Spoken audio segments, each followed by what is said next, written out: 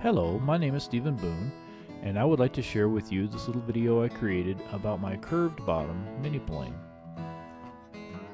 The curved bottom plane starts just like the flat bottom plane, and we get to this point and things start to diverge. I use a 12-inch sanding disc to help mark out a curve on the bottom of the plane, just to give me a reference point.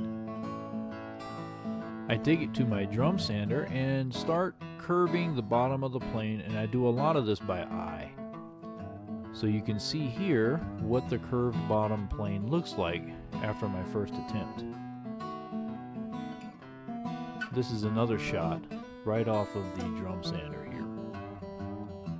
I've made a curved bottom jig to help me smooth out all the imperfections that you see, and it's just lined with 150 grit sandpaper.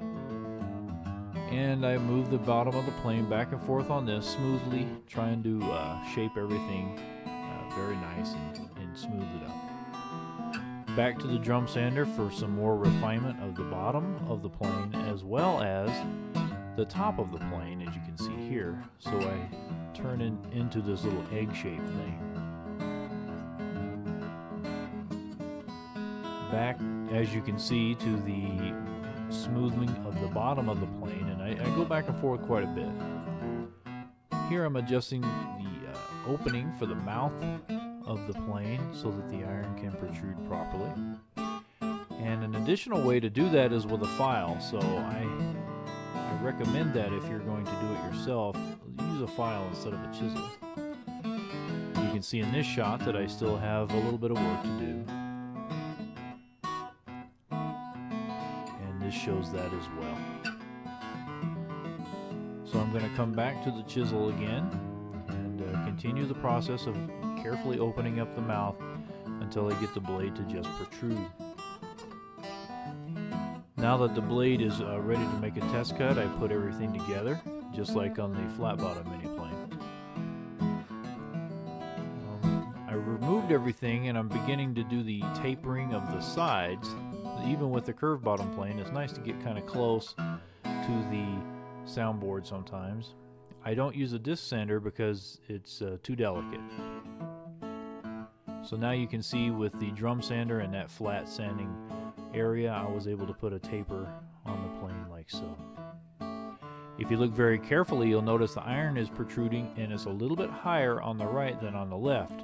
So I go back to my curved jig, and while this is exaggerated, what I do is sand with a little bit of pressure on the low side to help even it out. After I've done that, the blade is fit well, and I'm making shavings the way I like them. You can see a modification I made to the wedge on the mini plane I usually use. Feel free to modify this any way you like. Now the curved plane, why have it? I've set up a little brace here, and as with the guitar, I would go ahead and start with the chisel. But one of the things about chiseling down a brace is sometimes the chisel slip off, and imagine if that was the top of your guitar on the inside, you have a problem. That's where the curved plane really helps. So I use the flat bottom mini plane to help ramp the brace down, but at some point I won't be able to use the flat bottom plane anymore because the front of the plane will pull the iron off of the brace, as you see here. And that's where the curved bottom plane really helps. I can put a gentle slope into this brace and feather it right down even with the surface you're trying to join.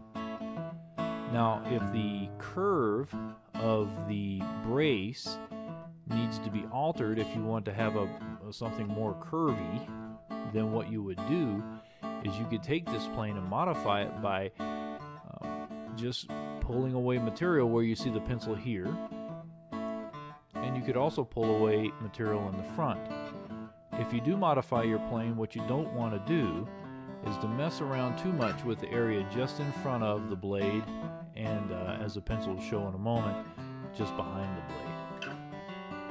So try to stay away from these areas because you don't want to mess with the opening of the mouth too much. Now sometimes you might want to make the blade stick out a little bit further. my normal position is trying to hold it straight up and down. It's curved, so it's a little tricky. But if you want the blade to stick out a little bit more, you could either tilt the blade, the plane forward as you insert the blade, or to the rear. Of course, this is all very exaggerated, but you could adjust the depth that way.